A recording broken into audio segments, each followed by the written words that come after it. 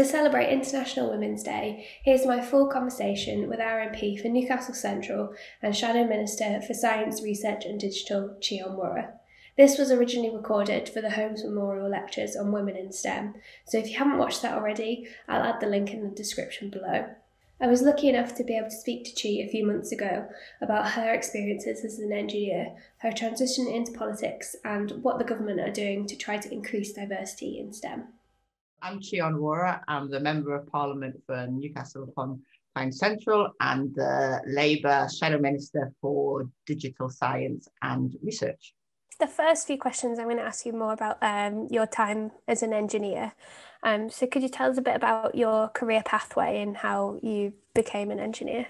Well, I knew, I think from about the age of 7 or 8 that I wanted to go into science or engineering. And I was kind of inspired by just the sense that Newcastle and North East is a place where we make and build things, and I remember seeing, like the Tyne Bridge or the Turbinia, which was Parsons' fantastic first turbine ship, and just being kind of just really fascinated and inspired and wanting to know how things work and wanting to make things which would make the world work better. So I was always interested in science, and I decided to do engineering when I was about 14 because I thought that's when you had to make choices. And I thought I wanted to build things. I didn't want to research the theory of it, though that's great. I wanted to actually make things that worked. And so I applied for Imperial College. I went to Imperial, which was a whole experience in itself, which I didn't enjoy at the time. But when I graduated, I decided, luckily in some respects, to go into this new emerging area called communications. And this was in the 80s, just as, if you like, this sort of first wave of telecommunications growth was taking off. And so basically, as an engineer, I'd say I worked from 1987 to 2010. I worked all over the world. I worked in hardware development, software development. I built private business exchange systems. I built out networks nationwide networks in Nigeria. I developed signaling systems. I looked at the marketing of services. I did VPNs. I mean, I had really, I always say that engineering, in my view, it was the best job, apart from being the MP for Newcastle upon Tyne Central. So I had a great career, working all over the world, France, the US, Nigeria, the UK.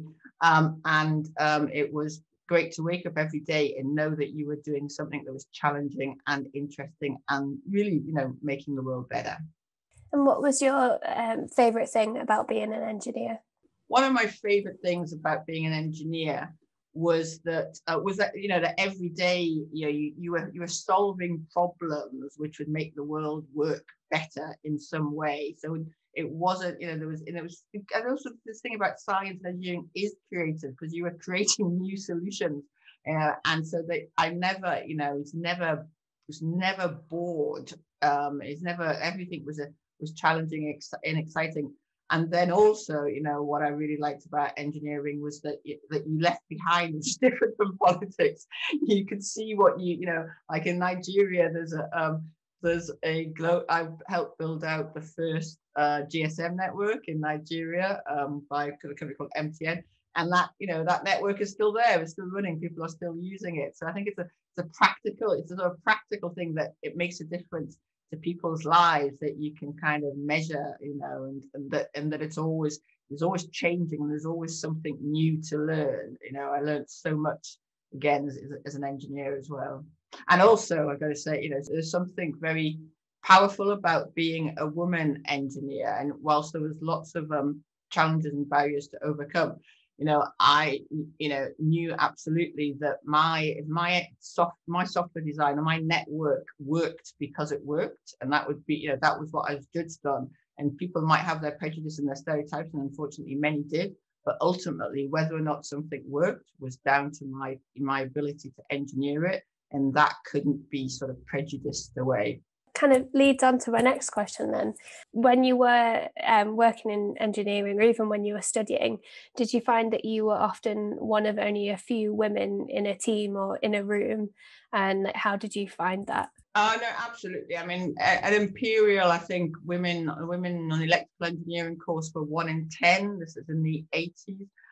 As an engineer, I mean, I say, I was almost always, the only woman and the only person of color, apart from when I worked in Nigeria. That's great. And also the only northerner, and often the only, the person with a working class background. And so that was very, isolating, and it could be, I think what people, it's very tiring always being the exception and always being the only one. And so yeah, there's that to deal with, in addition to, at times overt sexism and or racism. Now, I think I want to say with that I think things have changed a lot since the 80s and 90s, thank God, when it comes to that. I mean, and that there is been some progress in, in bringing and making engineering more diverse, but it is a challenge to be the only one in the room. And the way I dealt with that was to have really good networks, I'd say, outside of engineering or different engineering bodies. So as a part of Women in Telecoms Technology. And also, I'm also going to say that, as a socialist, as a Labour person, I fundamentally believe in, sort of the core that everyone is equal and deserves equal opportunity. So having that, it's hard sometimes when that was being challenged, but that helped me as a fundamental belief. What made you want to kind of move away from engineering and into politics? Well, so that's a really good question. So I wanted to go to science engineering since I was 7, 8, 9. I joined the Labour Party when I was 16, and to be honest, I would have joined when I was 9 if you'd been able to, but you couldn't. And so I was always active in the Labour Party, and I think it was two things. I mean, as I say, engineering is a fantastic field. There were two things which led to me standing to be the Labour Party candidate in Newcastle. The first was that the MP for the area of Newcastle that I grew up in, where I went to school, Kenton School, announced he was retiring. And if I was ever going to politics, I knew I wanted to represent the place where I grew up and the people I, really cared about. And also, I'd say that I'd worked for Ofcom, which is the regulator as a head of technology, and I'd also worked out in Nigeria, as I said. And what those two experiences really taught me was that, I could design the best network in the world, and part of me still thinks I could, but whether or not it was used by people, whether or not people could afford to buy it, whether or not they had the skills to use it, that was all down to politics. Whether or not regulation allowed you to build it out, that was all down to politics. And I think, in some ways, everything, politics drives the kind of the availability and the skills of people and how our world and our country works. And so I thought I really wanted to make positive change in that way. What are some of the skills that you use in your job now? I think it's really important to say that, because I'll tell you that when I sort of left engineering as I saw it to become the MP for Newcastle, and that was the proudest moment of my life. But I did have a sort of, oh dear, I'm leaving engineering, I'm leaving, science, and I had a sort of a period of grief. But actually, they use a lot of the skills and, the experience of being an engineer has been incredibly useful to me in Parliament. And, it's in really different ways. I mean, one obvious way is that technology and science, more broadly, sort of like the scientific method of behind so much of how we live our lives, and increasingly just in the last 10 years. And right now, you think we're in a pandemic, it's science which is going to save us through the vaccine and the development process for that. And it is technology, it is digital, it is online Zooms, etc., which are helping us to stay, together and to work and to, communicate even in these conditions. So science and technology are incredibly important. And so, those skills I've used. And then I think just understanding data and evidence and statistics and the sort of maths is actually really, really helpful when trying to understand, the challenges and the impact of policies on people and the challenges that people in Newcastle are facing. You mentioned that you're a Shadow Minister for Science, Research and Digital. Can you explain a bit about what that actually involves? So I'm a Labour MP, and in this country, and it's not in every country, we have what's called a shadow government. So there's the government, the Tories in government, and then the opposition, right, the leading opposition has a shadow government. And so I am the shadow minister and I'm responsible for digital science and research.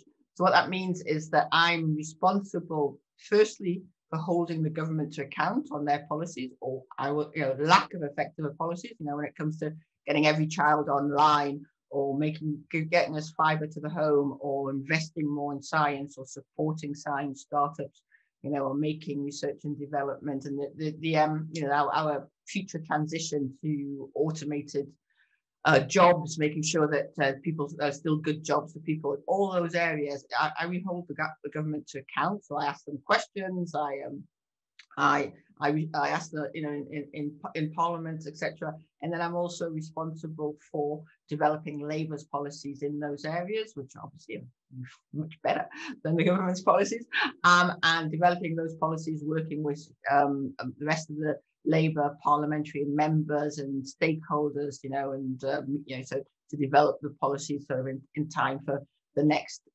election. So in practice, it means I spend quite a lot of time still talking to engineers and to telecoms network operators, to scientists, to universities, to understand the research and science and digital sectors in this country. And I've noticed that you're also chair of the all-party parliamentary group on diversity and inclusion in STEM. Can you tell us a bit about the work that group does as well? So, this is one of the things I didn't know before going into Parliament. But in Parliament, obviously we have there's the Tories, the government, and the opposition. But there are also these things called all-party parliamentary groups, and like the name implies, this is where members of Parliament and Lords, members of the House of Lords, peers, come together around issues that are important to them, and it's really about raising these issues, making sure they get attention, suggesting change.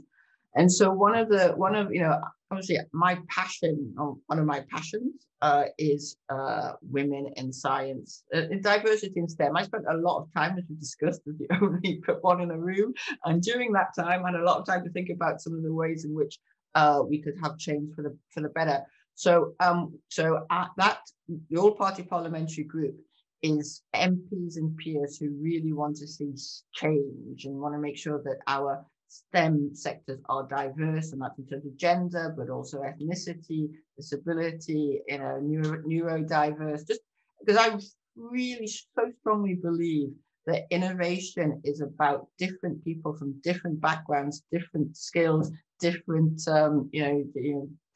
different parts of the science and engineering world coming together to make something new. And if we're excluding so many people, which is what we seem to be doing now, it's wrong in a kind of moral way, but it also means we're less innovative. So we come together and we do inquiries, and we've done a great inquiry into education and how that can support more access to STEM, and then we're looking at other aspects of diversity, and people can participate and follow us online, and we have open meetings on Zoom right now, and we're just looking at the ways in which we can make sure that we don't have to wait another 20, 30 years before we have real diversity in our science, technology, engineering and sectors. So are you able to share any of the findings or what the group is looking at doing to increase diversity? In terms of the inquiry that we did into education, and some of the things were around access to sort of supportive environments from a very young age, so that that STEM and science and engineering were being positively viewed from a young age. It was also about ensuring that one of the challenges in this country is that, you have to make decisions when you're 14 and, when you choose your GCSEs, and that could be a barrier to, particularly when there's social pressure to keep on young girls and women. Some of the sort of the prejudices by some of our universities around that people have that the applicants need to come from a certain background or have certain types of qualifications. What we did was take evidence from different academics, and then we put together our report to suggest some of the ways in which these can be addressed. Do you have any advice for young women that might be aspiring to a career in STEM? So my primary advice to any young women, girls interested in a career in engineering would be, yes, do it. Yes, it is. I've talked a bit about some of the challenges and some of the the barriers that I experience, and I sort of say that things are changing, things have changed, but even with all that, I think it was the best sort of job in the world. And I felt it was a job which had much more job security than being a member of parliament. So we always need engineers. And I would also say, that one of the, having the help and support, I think, of others who are experiencing the same thing.